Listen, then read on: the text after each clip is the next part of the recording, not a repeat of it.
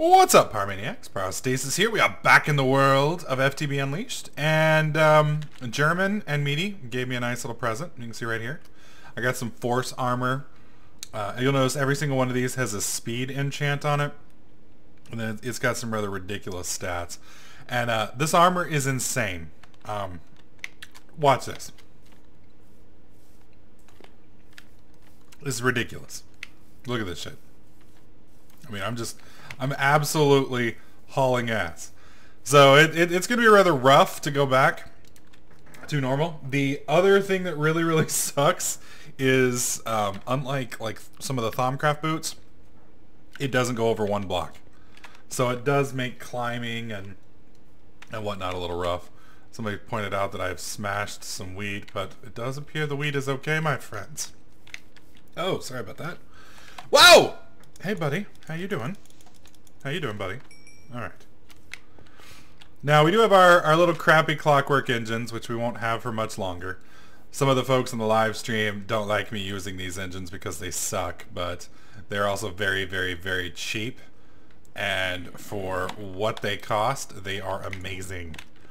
So, keep that in mind. Now, what we're doing today, you'll notice our little hammer down here is kind of broken. I am going to eventually replace this hammer, but for right now, we kind of got to make do with it. And you'll notice we've created an infinite water supply here. Our little farm down here, you'll notice we've kind of changed it up out of barley a little bit. That's because we were using some wheat. So what we've done, or what we're going to do, that's going to make some mossy stone. And we need 9 mossy stone to get our hammer fixing itself. So let's go ahead and drain 2 more water. There we go. And unfortunately, there's no real easy way to do this. I guess if I had 9 buckets, it would work a little bit faster. But I kind of don't want to waste the... there we go. I don't want to waste the iron on it when this doesn't take too terribly long. And I think I'm about to get hit. Yep. What's up, buddy? Stupid zombie. Alright, there we go. And bam. We're getting close to done. Alright, so one more cycle and we'll be finished. There we go. Now, there are other ways to make mossy stone that I was unaware of. You can do it with an aqueous accumulator and a liquid transposer if you want. Just dump it straight into cobblestone, but I don't really need those machines quite yet. I will very soon, but don't need them quite yet. So I chose to go the more natural method. There we go. There's a ball of moss. And I think we're actually out of slots on this, if I recall. No, I do have one more modifier slot. Perfect. So you can see the moss. Alright, so I picked that up there. Now it's nighttime, so unfortunately the durability is not really going to go up much. Let's see. If we put the durability in there, you can see it's 99. So if I stand over here for a couple minutes, it should slowly start repairing itself. I think. It may only do it during daytime. I've heard some conflicting reports. Some people say it works during day. Some people say it works whenever. I don't know. We'll test it out here in a minute. So now that we've got some stuff, we need to get rid of this cobble real quick, as I almost killed myself. Let me dump some of this cobble real fast. There we go. Now, once I get enough aluminum, which is the main holdup right now, we are going to redo our hammer into a alumite hammer. That's aluminum, obsidian, and I think iron. I think that's it. Is that what aluminite's made of? Yeah, aluminum, iron, and obsidian. So aluminum's the main catalyst, and you need a lot of that stuff. So we just simply don't have enough of it yet to really utilize. Let's see, did that thing even repair in that time that we were out there? Yeah, there we go. See? It repaired 8 points out of 1100. So I may have to go sunbathing when the sun comes up just to get our hammer to repair itself. And the other bad thing about this is just the sheer amount of cobblestone and other things that I've torn to pieces with this hammer kind of lends to some pretty quick durability loss. I did find something else interesting. It seems if you get pushed by water, that for some reason you seem to chop through the cobblestone a little bit quicker. So I kind of made I accidentally hit a water vein and I chewed through like a whole 10 block wall in like 8 seconds. It was kind of creepy. So I'm not sure if that was just a bug, if it was lag on the server side or what, but either way, I'm not going to complain. Alright, so one of the things we need to start working on now, we need to move a little bit further along in the thermal expansion line. Specifically, we want to get Liquiducts, and we're going to need hardened glass to do that, and we need an induction smelter to get to that. So for an induction smelter, not to be confused with an induction furnace, we need this setup, and specifically the Invar ingots. They're a little nasty. You can see we can get the Invar blend by doing iron dust and ferrous metal. So we've got ferrous ingots here. We've got some iron ingots here. And this may not work. We can try it. I don't think it's going to work. Yeah. If you have an induction smelter, that will work. But apparently it won't work with this. So what I'm going to do is I'm going to put dirt in here to block this. Oh, no, it actually will. Whoa. What's it making out of dirt? Dry dirt. Oh, well, that's just amazing. All right. All right, buddy. You want to be smart with me? Do something with a bucket. Do something with a bucket. Yeah. Yeah, what's up now? All right, so we're going to put, we need at least 2 Invar ingots, so we're going to need 4 iron. And then we're going to need 2 pulverized ingots. So put these, bam, bam. There we go. There's our pulverized iron. And our ferrous metal. So now we come back over here. We split these, slap that there. Now we've got 6 Invar blend. Okay, well we actually ended up with a little bit more than we needed. And we put these in here, and that's going to give us those. All right, so while that's functioning, let's go ahead and get our copper ingots and our redstone reception cell. So we need 2 copper ingots. Actually, I think we're going to need 4. Let's just grab them all. That'll make it easier on us. I'm going to need a couple gold. And I think that's it for the moment. Where's our redstone? There we go. Alright, so there we go. We got our little cell thing. I think the other one requires glass, if I recall correctly. Yep, glass, iron, and gold. So I've already cooked some glass over here. And I have plenty of iron on me. Awesome. Put gold in the center. There we go. Alright, so we got our copper. We need a bucket, which I've already got. And then we've got our Invar ingots, which should now be happily in here. Come over here, right click. Come on.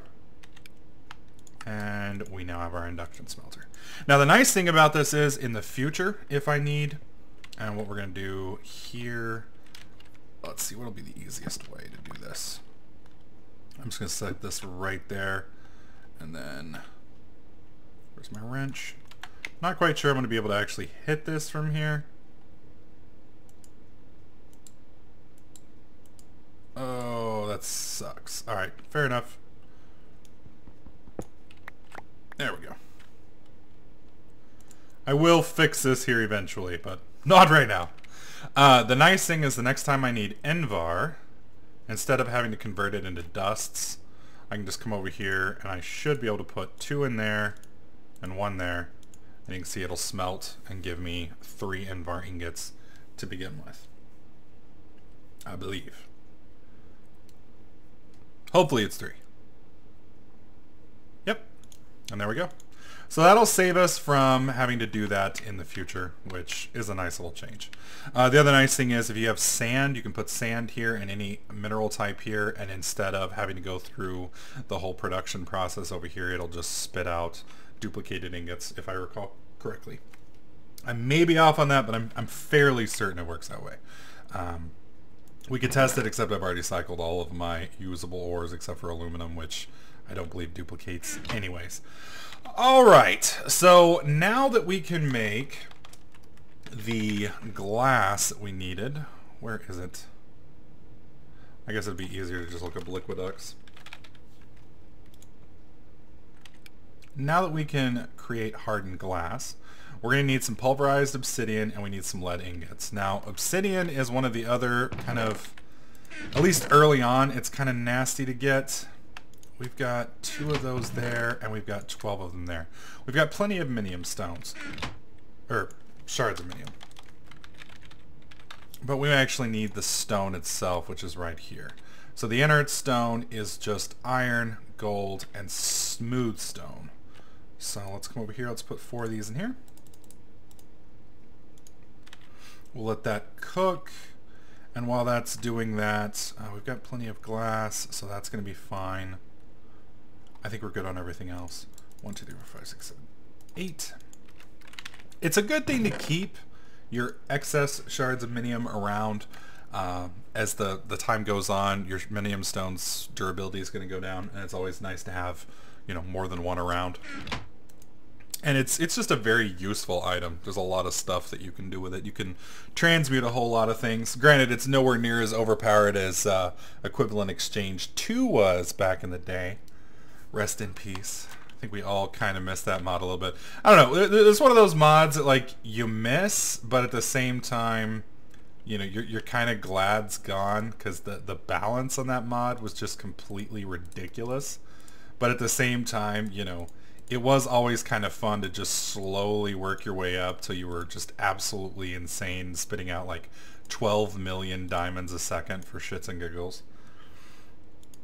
But, you know, then at the same time it kind of broke everything else and everyone was using EE3. Alright, so we're going to use our little woodcutter, or our lumber axe that Meaty was so nice to give us.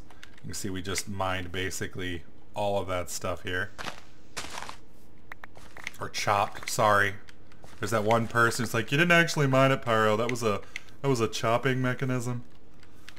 Alright, so we've got plenty of wood now. Actually, we had plenty of wood before we went over there. I just didn't see it. Sorry.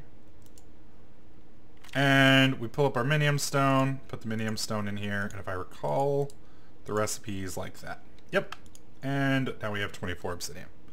Obsidian is no longer an issue. We can easily get obsidian. We can do that pretty much all day long with a simple farm. Now all we need is lead. Thankfully we happen to have tons of lead. And we just come over here, charge up our little engine. Give it a little bit more juice. There we go, we're red. And there we go. Oh, it wants the obsidian powder, doesn't it? Yes, yes it does. Alright, so while we're waiting on that to do its thing, we're going to come back over here. Pulverizer, we need to pass to the back of the machine now instead of the front. There we go. We'll put this right there. And we'll switch back. Oh, no, no, no, no, not to the back of the machine. Damn it. Well, it's just going to sit there. I forgot we have it up in the air, not down low.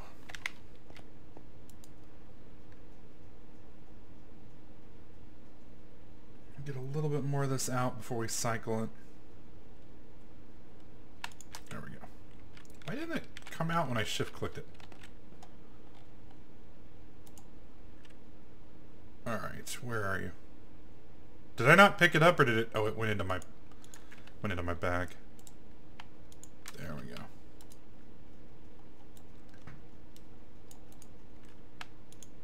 And that's going to give us the hardened glass. There we are. And the hardened glass we can use to make liquiducts. We can use it to make tesseracts. We can use it to make redstone energy cells, portable tanks, pretty much everything that's inside of thermal expansion. But for now, we're going to use it for Liquiducts. We need copper ingots, which we thankfully have a decent supply of. So we put this here. Let's put some over there. That gives us 8. I'm going to go ahead and make a few more. Now the reason I'm making so many of these, it is one of those materials that we're going to be using quite frequently. I am going to be using lava engines to basically run everything. There we go. So it'll be nice to have a decent amount of these guys around. Keeps me from having to use buildcraft pipes. Now there's nothing wrong with buildcraft pipes if that's your thing. Definitely use those. I don't like having to go and deal with the cactuses and all of that stuff. I mean, like I said, you know, to each his own. Some people like it, some people don't. For me, I'm just not that big of a fan of buildcraft pipes. So I'm going to keep letting this go ahead and grind on up because we're going to use that extensively for pretty much the rest of the time that we're playing the game. And we're going to need a ton. I mean, we may not need as many Liquiducts, but we are going to need quite a few of some of the other materials. Specifically, we're going to need you know, tons of stuff for the redstone conduits for our power system. We're going to need tesseracts so that we can easily transport everything from the nether, etc., etc. And just quite a few things. Now, to get tesseracts are the big holdup because you need ender eyes, and ender eyes can be difficult to get. However, we do have, thankfully, equivalent exchange installed, so ender eyes are pretty easy to get. And as you can see, we've got plenty of iron. Cycle that out. That gives us a stack, so we're going to go ahead and put this here, split this, and now we have 16 ender pearls. I said ender eyes, I meant ender pearls. With ender pearls, we put that into another thermal expansion machine, and we'll easily have molten end. You use that to pour over the tesseract frame and get that set up.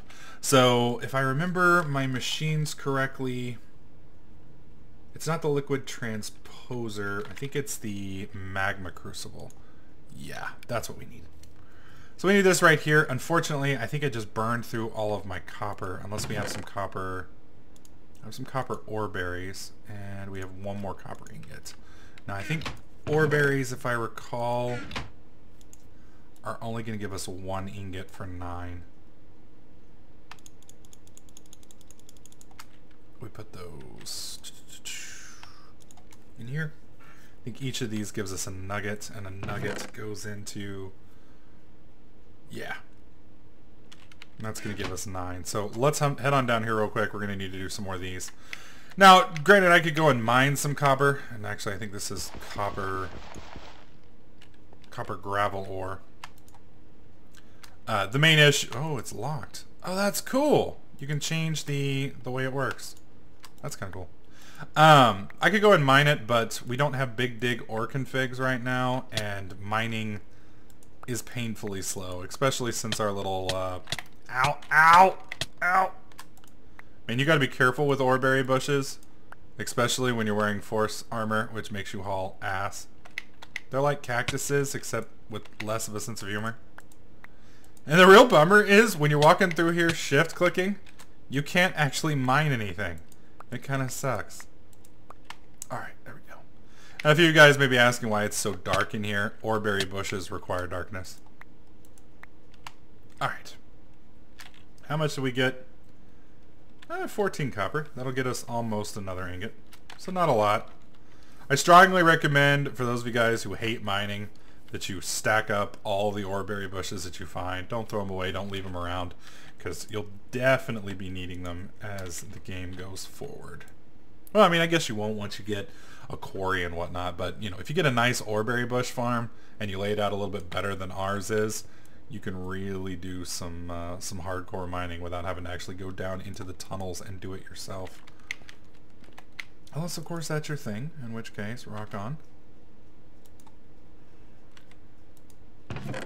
Alright, so that gives us 2 ingots now. I think that'll be enough to make what we need to make. There we go. Yeah, that's gold, which is easy. Oh, nether bricks. I totally forgot about nether bricks. Yeah, we're gonna have to go get some of those real quick. Is the hammer repaired enough to do that yet? Well, our hammer's a little beat up, but that's fine. We can make it work. Come on. We're like 10 blocks away. Okay, we're 5 blocks away. 1, 2, 3, 4, 5, 6 blocks away, give or take, depending on how you count from there, and it's still triggering for us.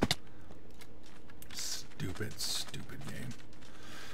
Alright, thankfully Median German had one. Where did they do with the nether portal? They had a nether portal right here. Oh, it's underneath.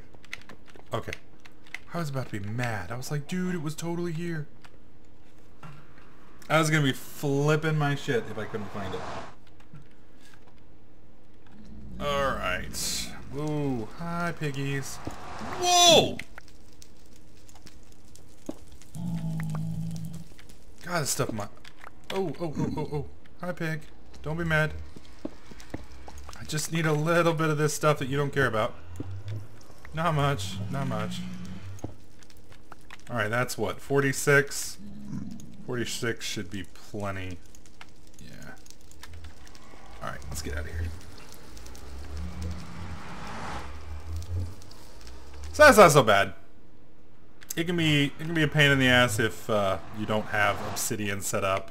You don't have other people playing on your server that have been nice enough to get it, but with the minium stone you can pretty much make one pretty easy. Although if you got Greg Tech installed, you're pretty much screwed, because you actually have to start a small forest fire to get that thing working. And that's not easy. Not easy at all, as I demonstrated in the my brief time in the Unleashed series. Alright, so we're going to start converting that into bricks. Come on. I'm going to switch this engine back up, because we want to go ahead and front load this here. Now, even though you're not processing stuff, the nice thing about thermal expansion, one of the amazing things is they have their own, oh, I guess it's already got storage in it. They've got their own storage, so you can actually front load the system to where it'll automatically save up quite a bit of power. So it makes it nice. And like I said, these clockwork engines, they are annoying because you have to constantly click them, but they're absolutely amazing when it comes to power output. They're a very, very cheap source of decent power. I think they do 4 MJs a tick. I may be off on that. Somebody will know. One of the forestry lore bunnies will correct me if I'm off. But they are by far one of the cheapest ways to quickly and easily make MJs early on, in my opinion. There's probably a million different ways to go about doing it, and other people will have their opinions on the best way to start off, but for me, that works out perfectly. Alright, that's going to give us the 2 nether bricks that we need. And we need a bucket, we need the machine frame, which we've already made several of. Do I have any more gold blocks? Please tell me I have some gold. There we go, and we got plenty of glass. Alright, glass, gold, iron. There we go. And I think we... Oh, is that not copper? No, that's copper. So what am I missing? I have the bucket. Surely I'm missing something. Usually doesn't mess with me unless... Oh, I forgot to make the... That's why. It's like, what the hell's going on here? Let's get some more gold out of here.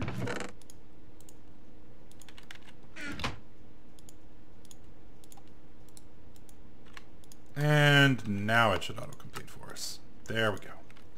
Now you want to be careful with this machine. This machine is very expensive power-wise. The reason why is you can actually make lava with this one, if I believe right, if I'm correct. Yeah. I can actually put netherrack in here, or cobblestone, or smooth stone, and it will turn this into lava. So it's one of the more expensive machines to run and do what you need to do. So you'll definitely want to charge it up in advance. Make sure that you've got, I think it can hold, I think like 100,000 or 80,000 MJs. Let's see. 40,000 MJs. Which compared to 4,800 and 2,400 is a hell of a lot more MJs. So you may want to actually move several of your engines over to fuel this thing. Otherwise you may be here all day. Now we've got plenty of hardened glass now, which we'll be able to use to make our tesseracts and some of the other stuff. So while that is charging up, and in fact we're going to go ahead and break... Do I have like a normal pickaxe so I don't have to dig everything out? That's the only problem with this hammer. As awesome as it is, there we go. Sometimes you just want to break one block. Just one block. There we go. We'll use this to charge up as well. There we go. Come on now. The other nice thing about these engines is they don't require fuel. Alright, so we got 3K in there. Alright, so one of the other things we need before we can set up our new power system is a pump. And it's pretty easy to make. We need an iron gear, an iron pickaxe, some iron. Just a hell of a lot of iron. So let's start off by making the gear. Do I have enough iron for this? It's probably going to be pretty close, but I think we've got enough. If not, we can go mine some more. Alright, so we've got our wooden gear. We've got our stone gear. We now have our iron gear. We now have our iron pickaxe. And then... what am I missing? One piece of redstone. There we go.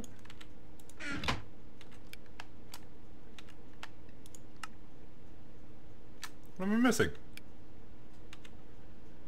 Iron gear, iron pickaxe, iron ingots, redstone. What? Okay, I guess I'll just put it together manually then. If you want to be uncooperative. Alright, so we've got the mining well now. We just need a tank of glass on top. There we go.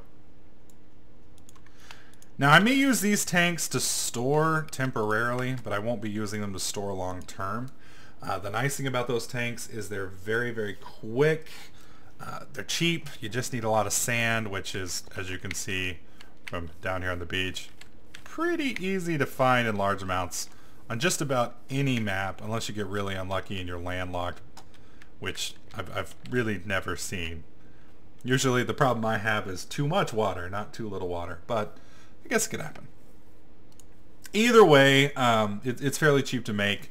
They don't hold a whole lot, but they'll get you started. You can also make the portable tanks with thermal expansion. They'll hold 8 buckets as opposed to, I think the other ones will hold 2 to 4. But they're awfully expensive as you got to use a lot of hardened glass. Whether that's expensive to you or not, you kind of got to make your own choice. I don't know. Now, we're actually in the daylight. I'm curious to see if our little hammer is going to repair quicker now that we're out in the sunlight. It's actually managed to grow a little bit. When we first started this video, we were at, I think it was 99. Yep, you can see it's actually repairing a little bit at a time now. You can see the text is flashing constantly. I'm assuming that's because it keeps repairing and cycling up. So just standing out here in the sunlight should make it run a little bit faster. Like I said, we started at 99. We're now up to 186. So we've basically doubled the durability. Alright, so we're going to go ahead and slap our ender pearls in here so these can start cooking. That's going to take a while because they're awfully expensive. And then in the next episode, we're actually going to make 2 tesseracts. Well, actually, I think we need we're going to technically need 4 Tesseracts. 2 liquid, 2 energy. 1 to send energy there, and 1 to take it back, or 1 to send energy from there to here, 1 to send liquids from there to here. So once we've got that rolling, we'll pick up there. So hopefully you guys are liking this series. If you do, please slap that like button. Make sure you subscribe, and I'll catch you guys in the next clip.